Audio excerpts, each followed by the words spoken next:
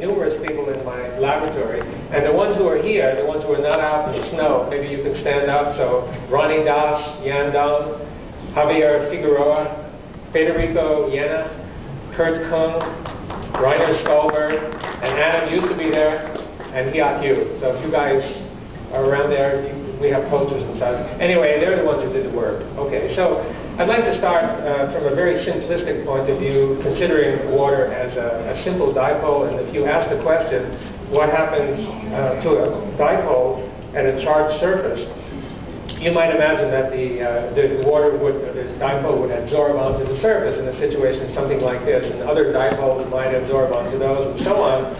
If you have a lot of charges arrayed on the surface, then you might expect some kind of ordering. But the ordering is expected to give way to random chaos after a few molecular layers because of thermal motion. So the common view is that the ordering extends maybe 2 or 3 layers from the surface.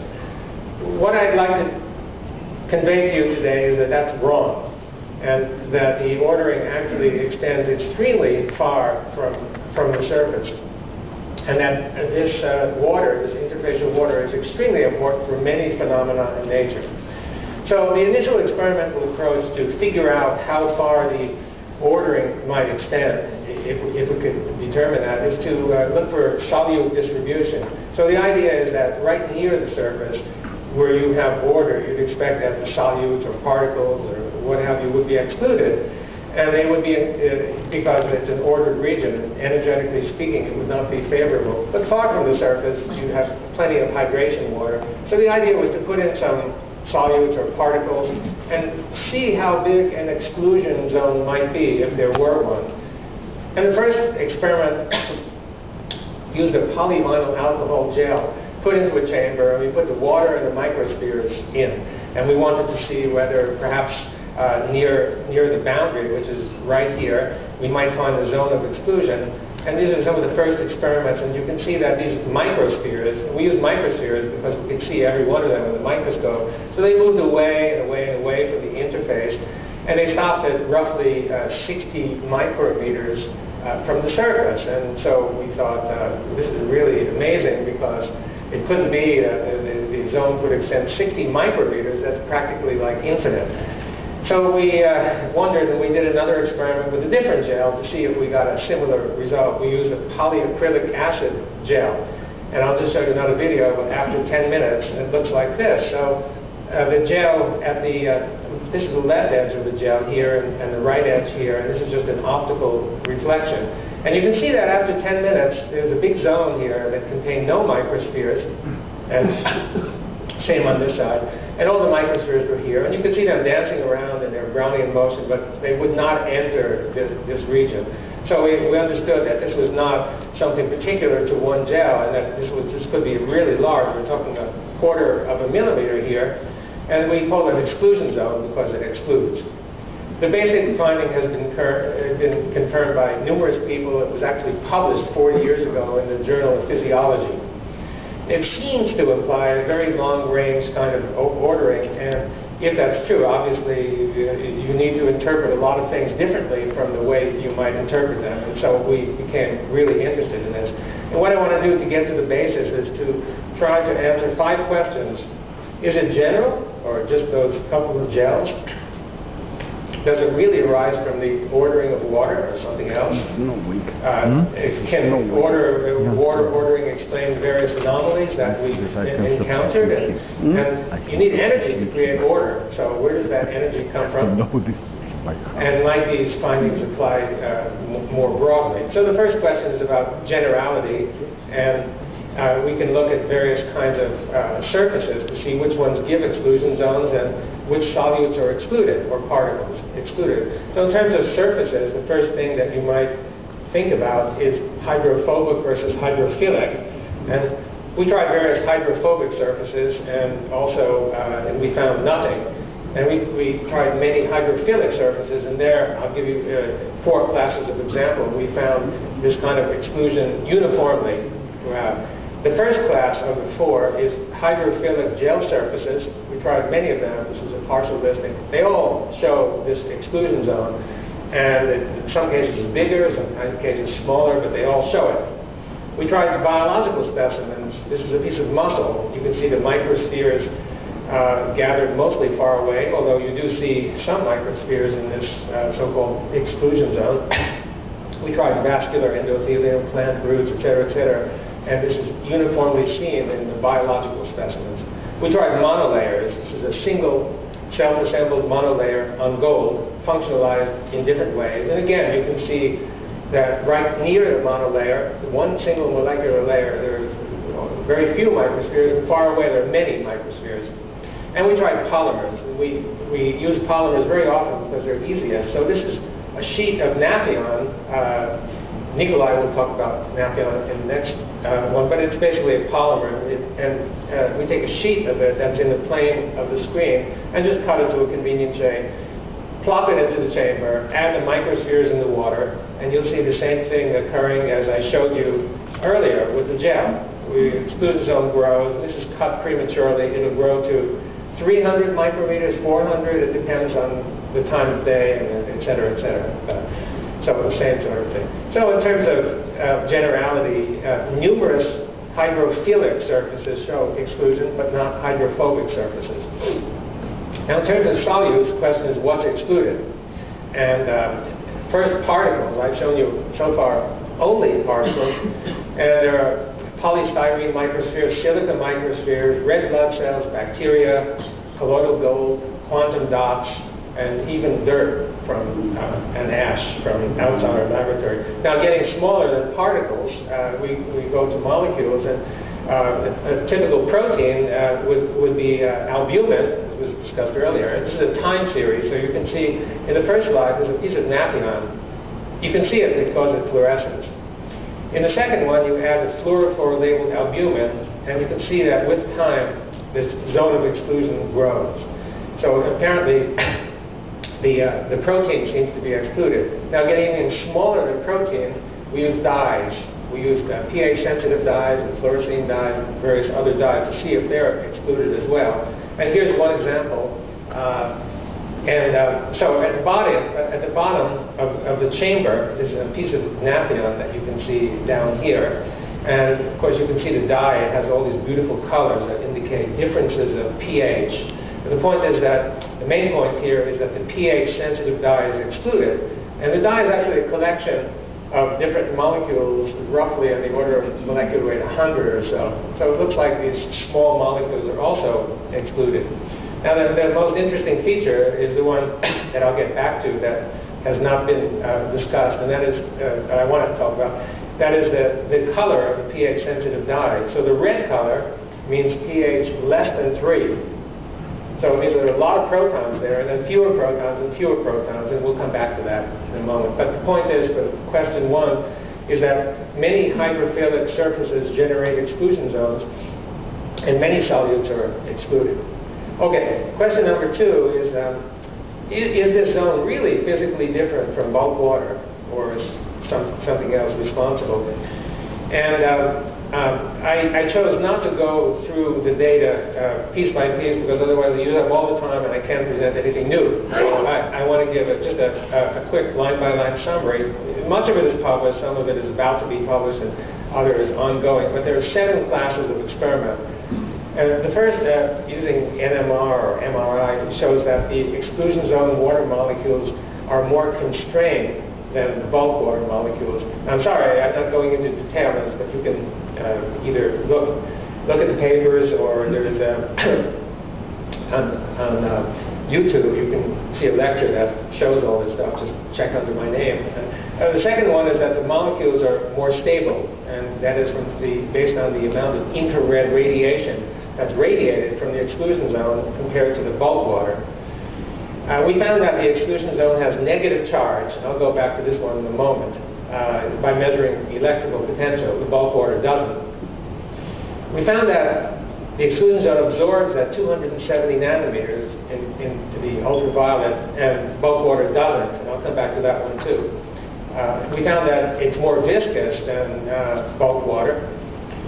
We found, using polarizing microscopy and birefringence, that the molecules are aligned in this region, or ordered somehow. And we also found that using IR absorption, very preliminary experiments, it's really difficult to get the spectra we're working on it, that there seems to be some difference in molecular structure from water. So I just want to just briefly go over two that I think are really important for what I'm going to say. The first is that this zone absorbs in the ultraviolet at 270 nanometers. And to see that, we just used light, and light went through a slit. It was incident on a cuvette that contained a slab of Nafion right here, and another slit, and a spectrophotometer. And what we can do is we can move the cuvette back and forth, so we could sample regions far from the exclusion zone and regions progressively closer to the exclusion zone. And the result is shown here. So this is wavelength in this axis and absorbance. And this is distance from the interface. So if you're more than 400 or 500 micrometers, that is beyond the exclusion zone, then it's pretty flat, which means it's no different from bulk water. But as you get closer and squarely into the exclusion zone, you can see that the exclusion zone absorbs very strongly at 270 nanometers, but bulk water doesn't. So that's the first. Now, the next one is that the exclusion zone has negative charge, and I just want to go over that briefly. And the way we did that experiment is to take a gel, put a gel here. This is the inside of the gel, and this is the outside of the gel. It's a polyacrylic acid gel. And we put one electrode out here, a reference electrode, and a probe electrode that was a microelectrode, a 3 molar potassium chloride filled glass microelectrode tapering to a sharp tip. And if we put the electrode here that is far from the interface, the potential difference between this point and the point far away here is 0, as you'd expect. But as you get closer, you begin to pick up a negative potential. But by close, I'm talking about something like 200 micrometers or so, which is roughly the size of the exclusion zone for this polyacrylic acid gel. So it looks like this region that corresponds to the exclusion zone has a negative electrical potential, or a negative charge. We tried it again, putting Nafion here instead of the gel, and the result is shown here. Again, the same sort of result, except the negativity begins farther from the interface. And in the case of Nafion, as I mentioned, the exclusion zone is bigger than it is for this gel. So it looks as though the exclusion zone region has negative charge. Now, at first, that doesn't make any sense at all, because how could it? You just put water in there, and water is neutral, so how can you have negative charge? The only way that it might be reasonable to have a negative charge is if somewhere else you have positive charge. In other words, somehow the water molecule is splitting, so the negative part then is here, and the positive part here. And I see we have no color. That's okay. So is there positive charge somewhere far away? Well, you might expect it here. Is there any evidence for that? And I've shown you the evidence already. I've shown you this slide, which now you can see at 90 degrees. And so you see the piece of Nafion sitting right here. Here's the exclusion zone. And I mentioned to you in the previous slide that this exclusion zone has negative charge. Now, if you look at the pH results, I said I'd be getting back to it. You can see that you have a lot of protons here. So you have negative here and positive here. So it does look as though somehow the neutral water has been split into negative and positive components somehow, negative, positive. And to check to see whether that was really so, we put one electrode in here, one electrode in here, connected through a resistor to see if there was current flow. And here's the current flow as a function of time. The important feature is that although it decreases, it doesn't go to 0. It levels off at some value. And so it really does appear that there's a negative zone and a positive zone, and you can get current between those two zones. And so there really is charge separation. And so it looks something like this, where you've got a surface, you have an interface, and then you have water, and this is the exclusion zone water, and this is the bulk water beyond. So it looks as though what you have is a charged battery in water. In other words, you put a hydrophilic interface there, you have water, and then you get a charged battery. Now, I know that seems weird to have a charged battery in water. However, there's another familiar example where you have water and where you have charge separation, and that's this. And the charge separation here is, obviously we're talking about 500,000 volts or something like that. So ours is much more timid than you might expect, but there is a charge separation in water. All you've got here is water, basically. Okay, so I just wanted to summarize all these points, most of which I haven't shown you for lack of time. If you look at the ones in blue, that is, the exclusion zone molecules are oriented, they're stable and constrained relative to the bulk. The easiest categorization of that is a liquid crystal. Liquid crystals have that. So tentatively, we would describe this as a liquid crystal. So far, the summary so far is that we have a zone next to hydrophilic surfaces, and this zone looks like a liquid crystal. It has negative charge. It excludes solutes and particles. It may be non-dipolar because some of the evidence that I've presented to you so far, I'll get to that in a moment. And it may extend very far. So by very far, we're talking not 2 or 3 molecular layers, but 2 or 3 million molecular layers, or something like this. Very extensive. It was suggested many years ago by Sir William Harvey that water might actually have 4 phases instead of 3. And I'm not sure if this qualifies as a 4th phase, but it's certainly different from the liquid, it's different from the solid, and exists, and there's a lot of it.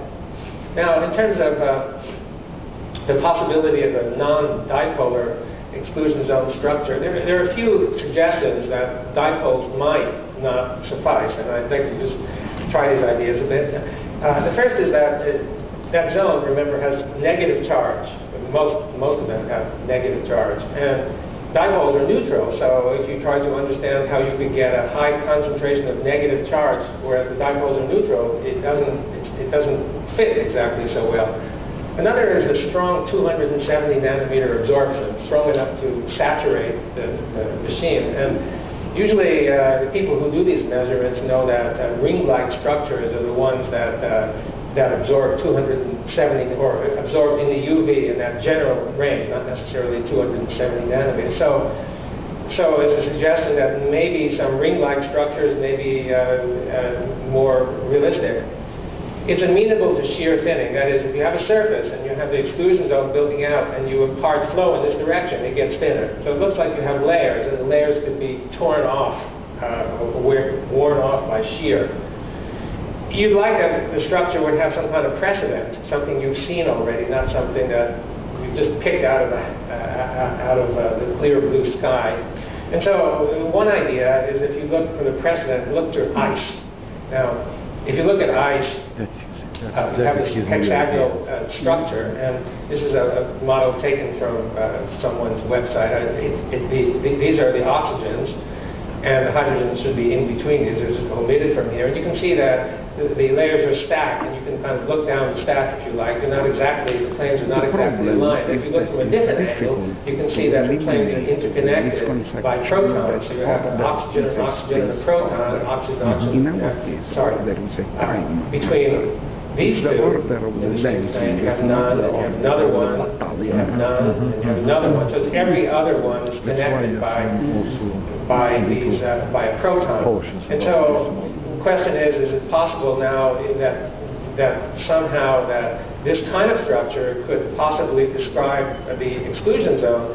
So the one at the right is a solid, obviously, and we don't have a solid. We have something in between. And so the question is, if you remove the protons from here, the blue protons, then you have something that's not a solid anymore. The structures are not connected to one another, but also you'd expect that they would fly apart because the negative charged oxygens are right next to each other, and there's nothing holding it together. However, there is a way of holding it together that's very simple, and that is, if you start with one layer and move the next layer rightward, as you see. So in other words, you have a nucleating surface behind here, and then you have various layers building up, and you take the upper level, this one, and move it relative to the lower level. It would stick together by electrostatic forces when the hydrogens and oxygens are right in opposition to one another. It would be a weak kind of connection, easy to remove, easy to shear. So, and it turns out, let's go back to this one. Of course, if you remove the protons from here, then what was originally neutral will become negative, right? And you can actually count the charges if you go around one of these hexagons, and rather than go through it, I can tell you it's -1. It just has too many oxygens relative to hydrogens, and it makes it a negatively charged structure. as you can infer if you take away protons. So what you've got is a structure that is actually built up from some nucleating layer, and you have layer by layer by layer. Now what I've shown you here is, for example, a material surface down here, and this is the first layer and the second layer, and there are obviously many more layers. So you get a layer by moving rightward, as you can see. But you don't have to move rightward. You can move along this way, or you can move this way, and so on. You get the same result. So you have it's not just a rightward shift that gives you a stable structure, but a shift at 60 degrees, at 120 degrees, and so on from that. And so one of the nice features of this is that you can get a helix out of this kind of structure. You can get basically any structure you want, depending on the shift of each plane. And by shift, it has negative charge. It has the ring-like structures that absorb at 270 nanometers pi electrons. It's able to accommodate helical structures of all kinds of different pitches, and partially helical or non-helical. You can get shear thinning because you can take one sheet and move it past another sheet. And a point I had to mention is that these sheets are practically infinite. So many people have commented on the dipole stacking model that by the time you get to the third or fourth layer, the Brownian motion would be so great that you have no more order. But this is not molecule by molecule, this is sheet by sheet. And when you have a gigantic sheet and another one, they don't exhibit much Brownian motion. So the idea that the structure can't exist because of thermal motion, I think is a non-starter. The problem with this is that it's similar to polywater. And some of you will remember that the polywater incident and all that, and the structure that was proposed for polywater in 1969, based on other kinds of evidence, is exactly the same structure that we're suggesting. Sorry. So the answer to question 2, yes, it's distinct from the bulk, it's liquid crystalline, and it might be a layered honeycomb structure. Okay, so can this water explain various counterintuitive anomalies? What do we expect from a crystal? See, so first thing is that crystals stick together, and when you think about Jell-O, for example, gelatin dessert, and the question is, well, it's got such big pores inside. How come the water doesn't just dribble out? And something that looks like this, except in some cases the pores are so much larger, and you have hydrophilic surfaces, so you're going to have this kind of liquid crystalline structure. So the crevices are actually filled not with bulk water, but with liquid crystalline water, and that's why the water doesn't dribble out the same way as it doesn't dribble out of a cell, whose membrane is cut. Now this material should be gel-like because of its liquid crystalline character, and so when you feel that it's gel-like, you can kind of understand why it might be. Perhaps it's due to the water. And then you ask the question, how come you can look at the surface, and sometimes you can put rather heavy things on the surface and they won't sink. And water, of course, has surface tension that's high, but the surface tension usually is thought of as being as 1 or 2 molecular layers being responsible, yet pretty heavy things can be supported. And so we have some experiments that show that this kind of water might grow at the air-water interface. We don't always see this, but we see this often enough. These are just microspheres suspended in water, and there are 2 glass plates that are sealed here. And so here's the meniscus up at the top. Here is the water and microspheres, and within 15 to 30 minutes, a clear zone appears. It's roughly a millimeter or so at the surface. So when you think clear zone, no microspheres, you think, well, it might be similar to the exclusion zone. And some measurements show that there is negative electrical potential near the top surface. So that's true. And the next measurement shows that there is a thick gel-like band at the top. And this experiment shown in the next slide, it's here you can see the microspheres in water. Here's the clear zone. Here's the top. And this is a probe, and the probe is going to touch the surface and move back and forth. And you'll see that the distance from here to here doesn't really change a whole lot. It's cohesive. It sticks together. And that's shown here. So the probe is coming down, lifting up, and moving back and forth from one side to the other. And you can see that top clear layer. It looks like a thick rubber band that sticks together no matter what the mechanical perturbation. So it's possible that the reason that water surface can support fairly heavy waves is that you have many structural layers, not just 1 or 2, but many that perhaps are something like an exclusion zone to create the high tension. And that is maybe why you can understand this creature. Maybe some of you have seen this. I know some of you have. which walks on water, and therefore it's called the Jesus Christ lizard because it walks on the water. And so the question is, can one or two molecular layers account for this, or is it possible that this thick layer that I've been talking about is really what's responsible? And the same thing for the water droplet. So here you have a water surface, and you have a droplet that's suspended and about to fall. So you have water on water. And of course, you always expect water on water to dissolve instantly, but it doesn't happen. And perhaps one of the reasons that I'll show you it doesn't happen is that this water is sitting out exposed to the air. So you have an air-water interface and presumably some kind of exclusion zone-like structure. And the same thing is true here, that this is exposed to the air too. And so therefore, when you drop it, what happens is it sits there for a while. It actually sped up quite a bit and undergoes this salsa and eventually dissolves. So we have paper on that. It's about to come out this week. Okay, now crystals can also be pretty stiff, and I'm not sure, but Elmar Fuchs's experiment is coming this afternoon, and he has these fantastic experiments that show that if you put high voltage here and here, you get this suspended bridge made of water.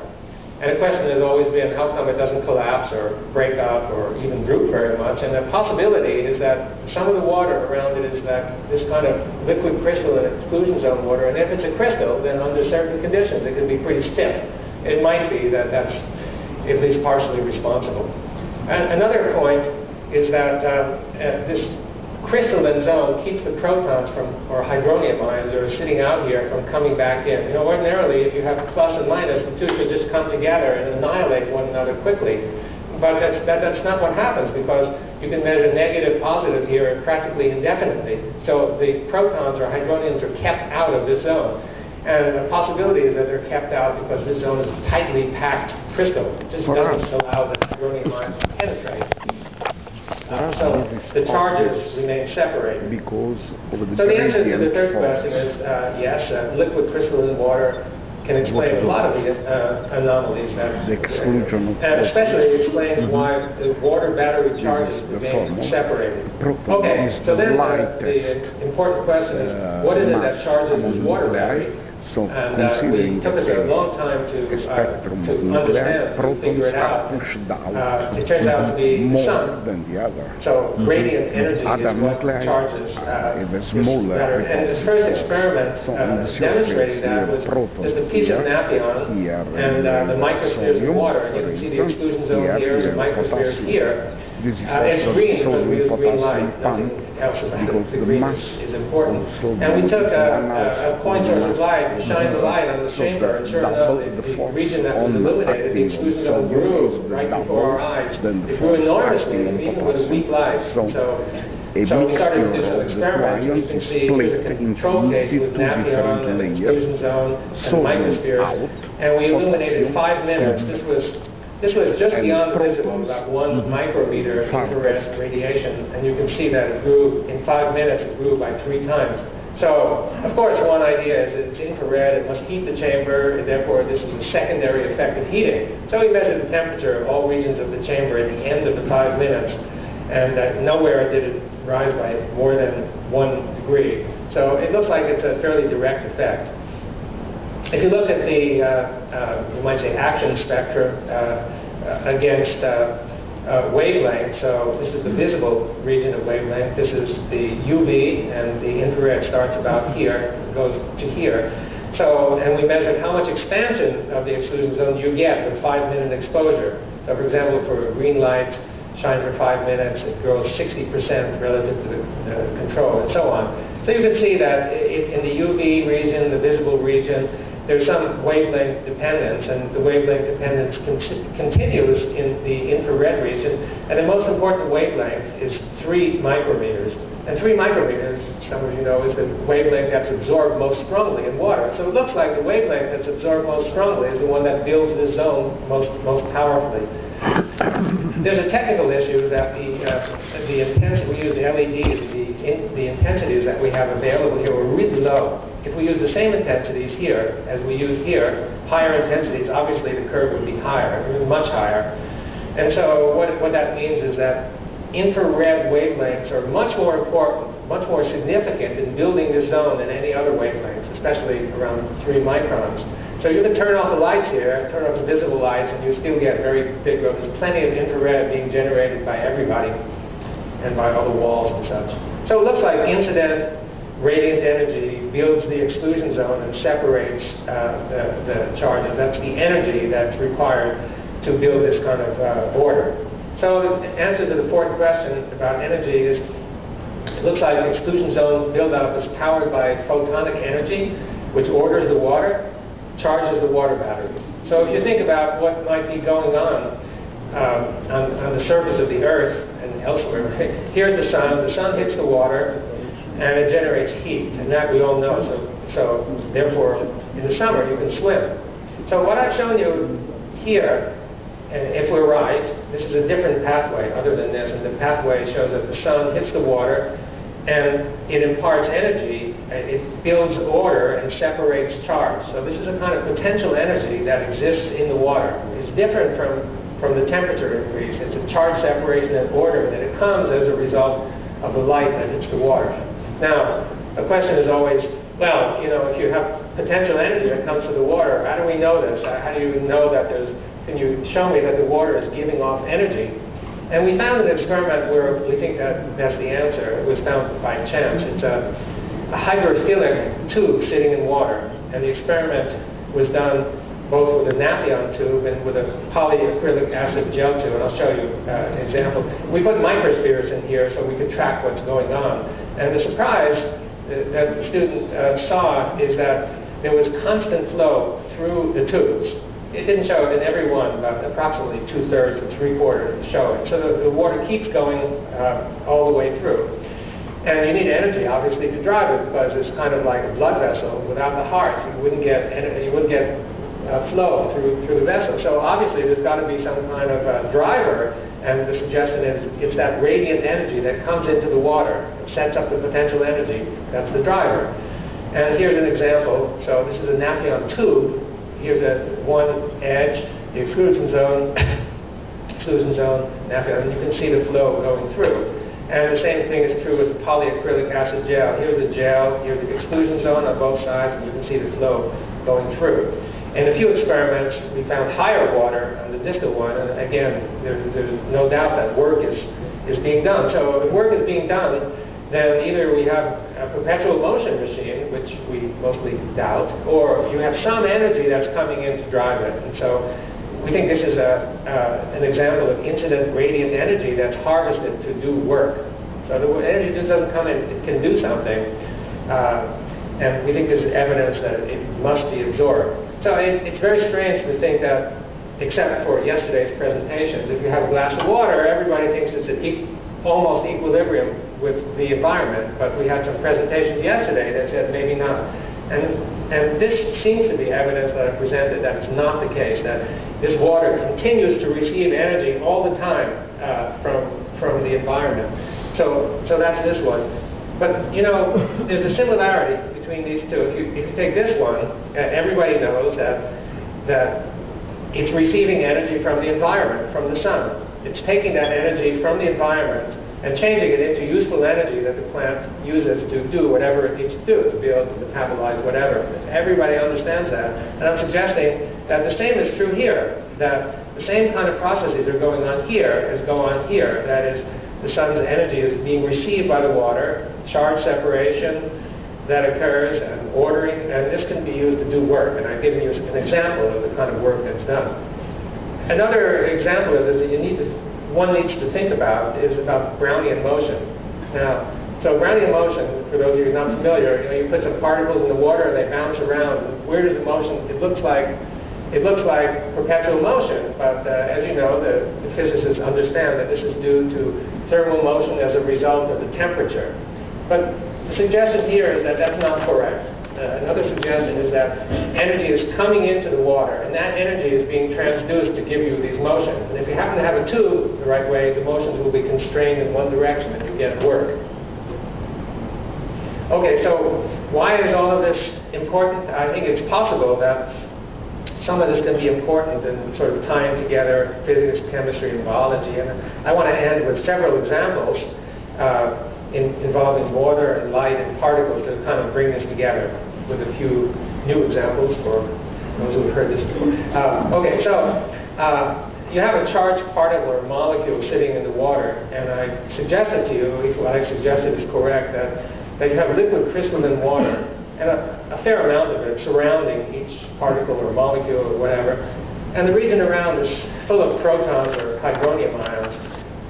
And this is an issue because the textbook says that's not true. The textbook analyzes reactions of molecules without that. It may have a few layers of water, but it has nothing like this charge separation, the influence of the environment and such. So I suggest that many of these aqueous chemical reactions, in order to understand them, you need to start with this principle instead of the textbook principle. And that occurs in reactions in cells as well. And that's discussed in my 2001 book. Water is absolutely central for every process that goes on inside the cell.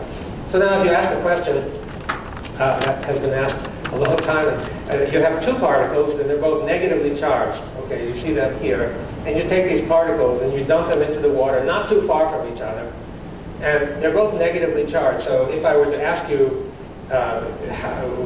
what happens to the distance between the two particles, most of you would say, well, obviously they go apart from one another because they're repulsive, but actually they come together. And this is an anomaly that's been known since the time of Langmuir, Irving Langmuir, for whom the journal is named, and Feynman also. Feynman called it like likes like. So these two are like charged, and they like each other, so they come together.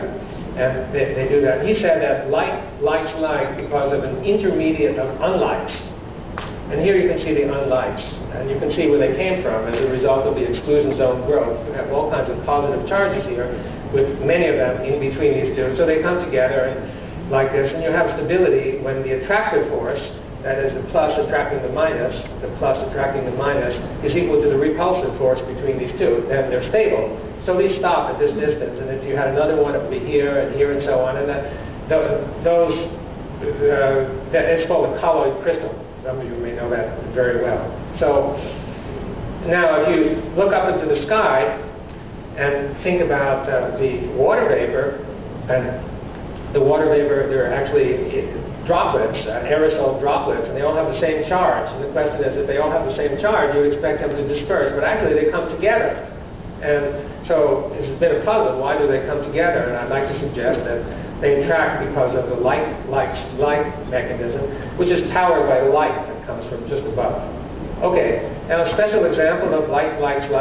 We discussed the origin of life in DNA yesterday, but step one, what's step one in the origin of life? And you might think that the ancient Earth, or whatever Earth, had some molecules that were dispersed, and unless they come together to form some sort of mass, you have nothing. Okay, and so I'd like to suggest that step one is that dispersed molecules coalesce. So you have molecules sitting in water, you have the sun's light, and they come together by the like mechanism, and the aggregate keeps growing, just like the cell. It's a kind of self-assembly, but you don't need any complicated proteins or anything to organize it. It just occurs naturally, simply. It has negative charge, just like the cell. It has potential energy, like the cell. And you can even actually divide this aggregate by changing the local pH. So it is very much like a cell, and all based on the like. So the step one, not the origin, but step one in the origin, I think, could be a light-induced aggregation of molecules, whatever molecules there were. All that's needed is the sun's energy and molecules and water. And if it's as simple as that, then the question is life being created continually? That is, out there today in the snow or rain when it's a bit warmer. It is possible, I think, that the first step is occurring all the time, not just once, 2.8 billion years ago. Okay, now a couple of issues I want to address at the end, and I'd like to talk something about the vapor state, that is water vapor, and the solid state. And just a few words on those. So if you look at a loop here, you can see actually a couple of them here. It wouldn't be possible to turn off the lights? No. Okay, it's not possible. Is it possible to tell just a quick turn off because these patterns, you can see two of them here, and they're roughly centimeter sized. No, can't do. Okay. Well, you can begin to see them. Let's see here. So roughly in the order of centimeter sized loops. This one actually has little ones inside the big one here. So okay, so it looks like that vapor that you saw, the clouds, this would transect some of those clouds, and it looks like when you transect, you see vapor corresponding to the scattered light. That is, the light regions that you see here represent the vapor. So it looks like the vapor has some kind of structure. And when you think about it, you can't, unless the structure is built of droplets that are bigger than the wavelength of light, you see nothing. So it means that you have huge numbers of molecules that comprise this kind of vapor.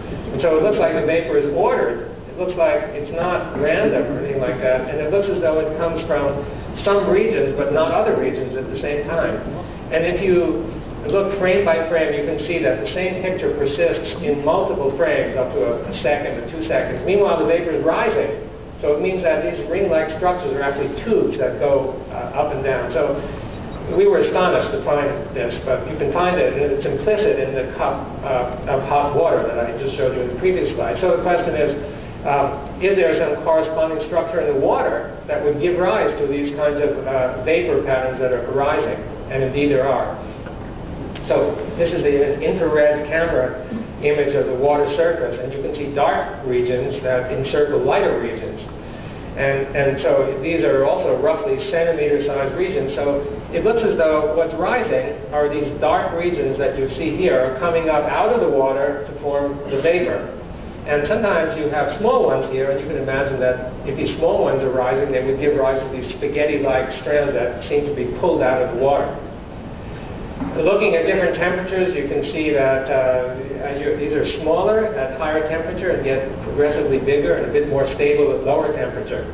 But basically, the water surface rings that you see with the infrared camera, which applies perhaps different temperatures, they correspond to vapor rings. There's a continuity between the two. The vapor comes right out of the fluid.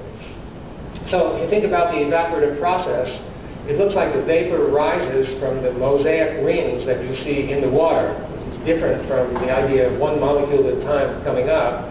It looks like evaporation is a discrete event. It happens in one region, and then it may stop there, and it doesn't happen in any other region. You may get two of these rings together, hooked together, that are coming up at the same time, but it looks like a discrete event. Now, the question is, what do these dark rings arise from? And there are a couple of possibilities, and one is that there are thermal gradients in the water. That's a conventional view. That's why you see these rings hot and cold. That's one interpretation. Another is that these darker regions correspond to EZ-like material. That is, perhaps nanobubbles with EZ shells or something like that stuck together. And I would show you that one interesting observation is that you can see these patterns with visible light over and above seeing them with infrared. If you see them with visible light, it means they arise from differences of index of refraction. Now, in order to see it, you need sizable differences of index of refraction.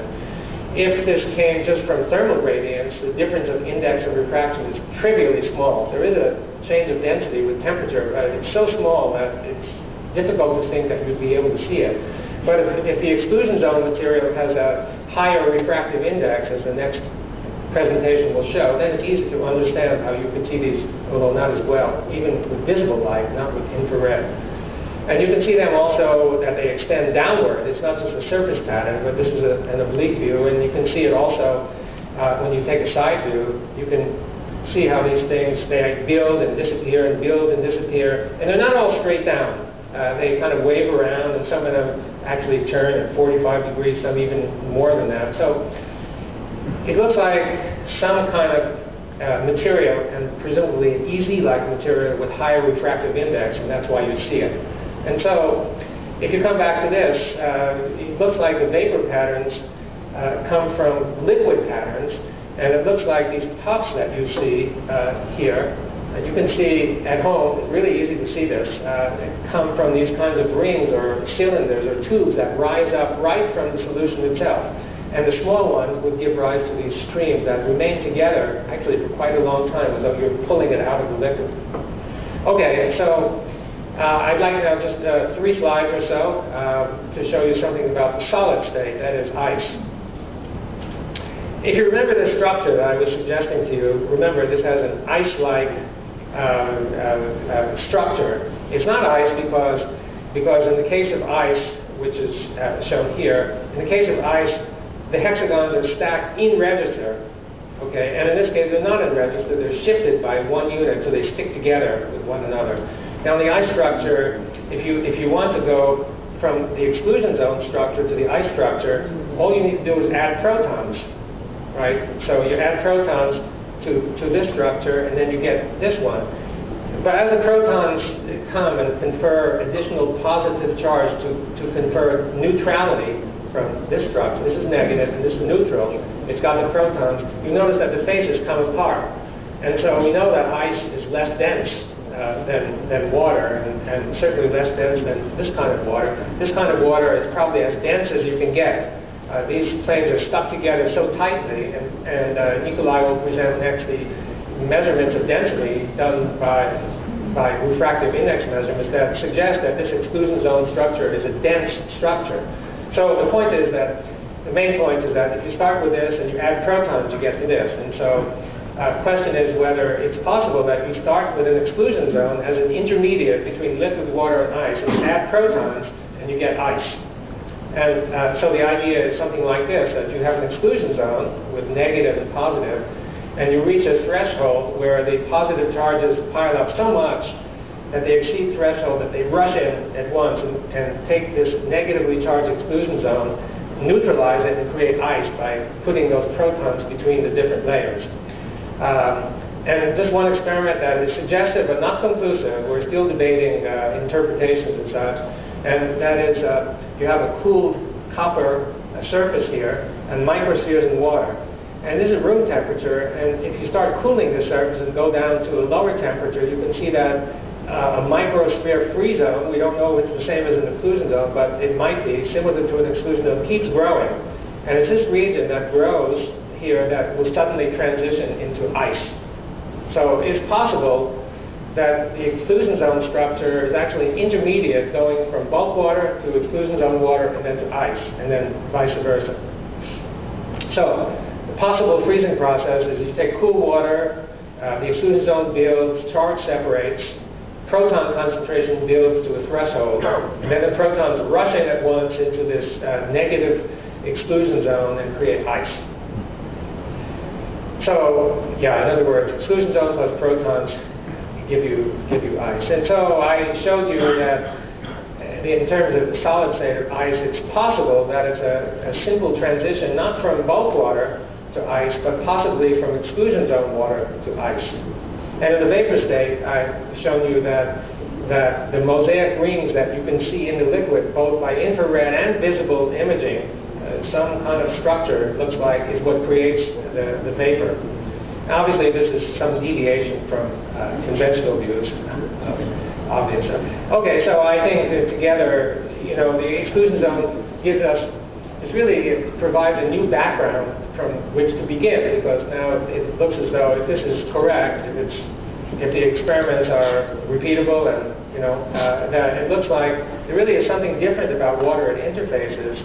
It's vastly different from liquid water, and it's just full of properties that can lead to so many different interpretations of phenomena that have been difficult to understand. It might be that they turn out to be simpler. So as I said, it was done by a lot of people, and 7 or 8 of them are here now, undergraduate students, postdocs, and whatever, and everybody trying to figure out what the water, like everybody else here, is all about. And these people, as you speak to them, you'll know that they're really deeply immersed, so to speak.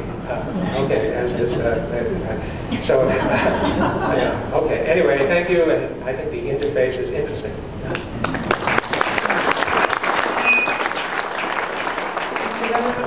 And it expands, and then you have gas I think that's what happens, and because it becomes a gas, it rises up. So it's hollow. It's like hollow droplets. Well, each of the vesicles could be hollow, but the structure that I'm showing you would be a collection of vesicles, numerous vesicles giving rise to these extensive structures. Basically nanobubbles, if you will. Thank you.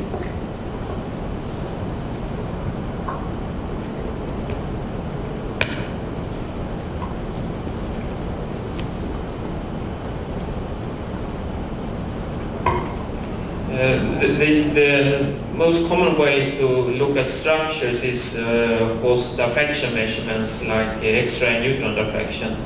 Do you think that would be possible to do? I mean, would it be possible to observe this layer, or is it broken by simply doing the measurements, or?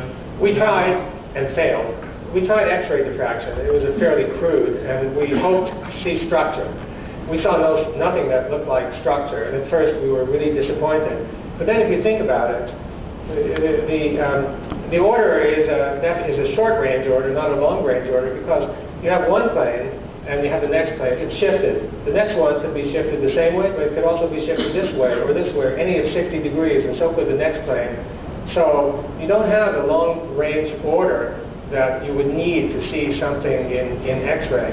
Also, since the electrical potential from the surface outward, this is minus 200, minus 190, 180, and so on, it keeps changing with distance. So some aspect of this structure changes in this direction as well. So although it's kind of ordered, there's so much disorder that's involved that it may make it really challenging to detect, if this structure is correct, it may be challenging to detect it by X-ray diffraction. We're still hopeful. But I guess you expect that these differences from ordinary bulk water measurements? Yeah, we expect, because all of those 7 measurements that I told you also differences between bulk water. So if that's true, then there have to be some differences of structure or organization or something. And we ought to be able to detect that by X-ray diffraction, but as I said, you have to have enough order, and the beam that we used was a big beam. So if we, over a big beam that's a couple of hundred micrometers, there's so much disorder for the reasons I mentioned that we wouldn't really expect to pick up anything other than subtle differences. We saw some subtle differences, but they didn't really blast you in the face.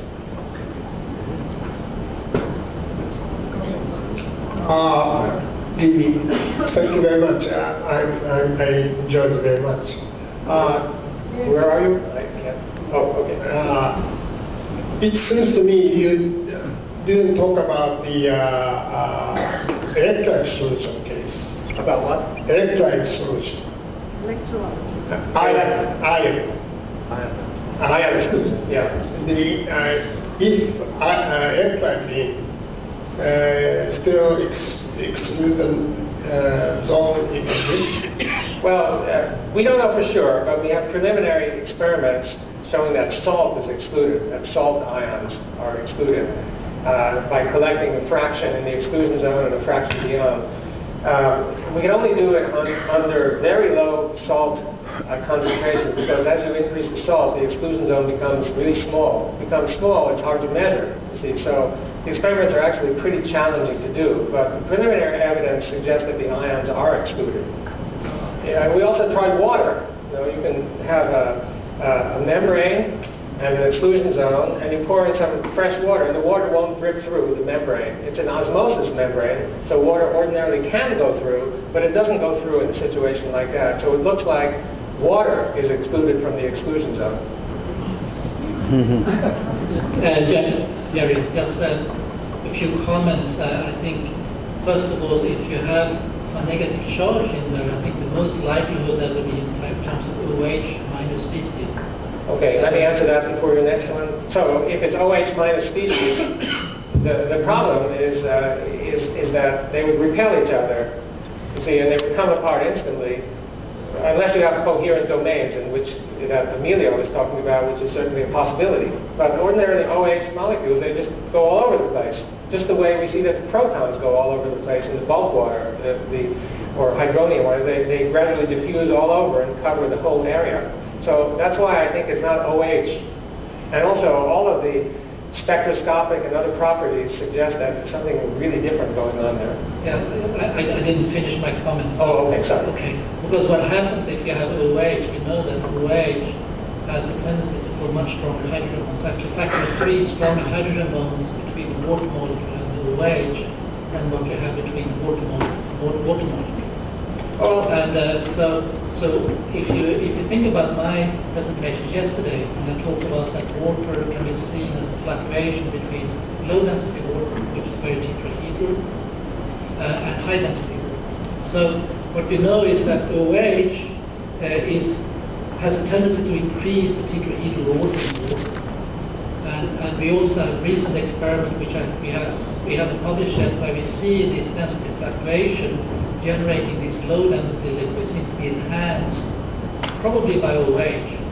And if you have this low density liquid also, that will actually exclude salts, because salts doesn't like to be in the tetrahedral oriented system. So one possibility, and also if you have more low density liquid, you will actually have much easier to freeze that as well. So I think this could be evidence that you could potentially have generated something here, high density fluctuation, generating more of this low density liquid, which also could be enhanced by the presence of OH, but the OH with the hydrogen bond will not sit next to each other, it will be immersed in the hydrogen bond. Yeah. well, as a possibility we haven't seriously considered, but I think it certainly is an interesting one.